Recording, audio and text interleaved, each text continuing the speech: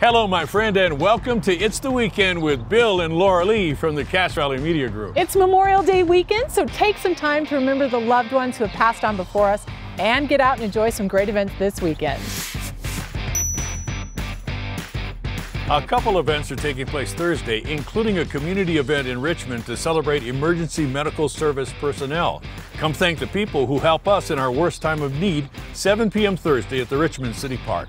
Join Gail Miller and the United Way at A Legacy of Giving and all that jazz. The annual fundraising dinner for the United Way of Cache Valley is at the USU Ballroom starting at 6 on Thursday. The proceeds from the evening will benefit 17 local nonprofit agencies. Also on Thursday is Helicon West. It's an open mic night starting at 7 p.m. in the Bonneville room of the Logan Library. Creative writers are encouraged to share up to 7 minutes of their original works. It's free, open to the public, and uncensored. And speaking of original works, the 8th annual KSM Songwriters Competition continues this weekend. Starting at 1 p.m., performers will share their songs, and the top 6 will perform again on Monday, also at 1 o'clock.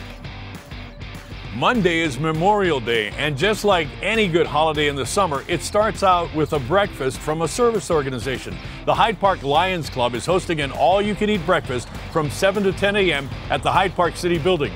Proceeds from this year's breakfast will benefit a middle school teacher from Hyde Park currently battling cancer, so please help out. The Hiram City Museum is hosting a Memorial Day open house from 10 a.m. to 1 p.m. Visiting the museum is a great way to connect to your past. The Cache Community Band kicks off the Logan Tabernacle Summer Concert Series on Monday. That's always fun. The concert's at noon. It's absolutely free. Concerts will take place every weekday at noon in the Tabernacle throughout the entire summer, except during Summerfest. Like we said, Memorial Day is on Monday, so while you're out enjoying time off with family and friends, please take a moment to honor the members of the armed services who died while serving our country. So grateful, so grateful. We thank them for their service and their sacrifice, and a special thanks to those who plant flags and work to make their gravestones beautiful.